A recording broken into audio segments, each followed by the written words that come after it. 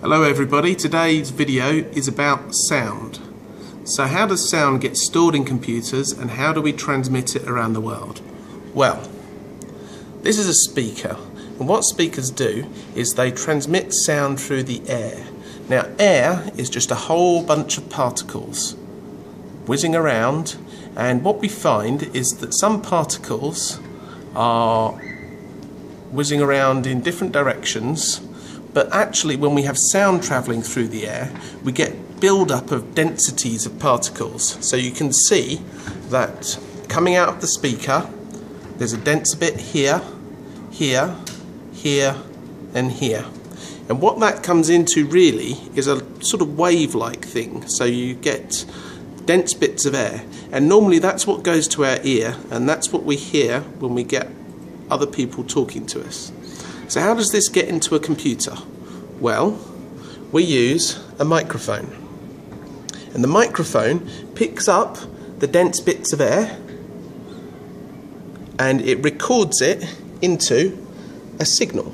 Now, I've just put the voltages on this as an example. I'm sure they're not correct, but this signal is represented by different levels of voltage.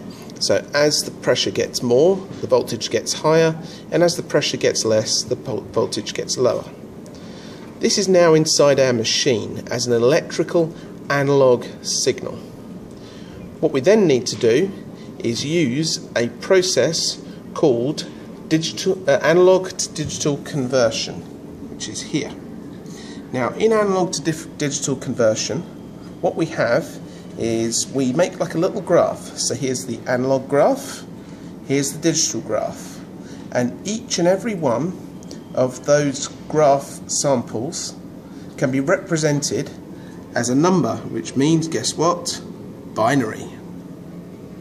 Now, we've got that in a big old file, so we've just got lots and lots of samples.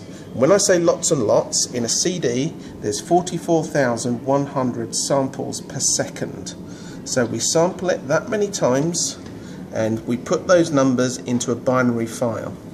Now that binary file can obviously be transported over the internet and somebody else can pick it up here. They then run it through a thing called a digital to analog converter. So it's reconstructing this kind of digital graph again, and then we can make that into an analog signal. We then feed that into a speaker, and then the speaker starts vibrating, putting out those pressure waves of sound, and it goes into our ear. That's a terribly drawn ear.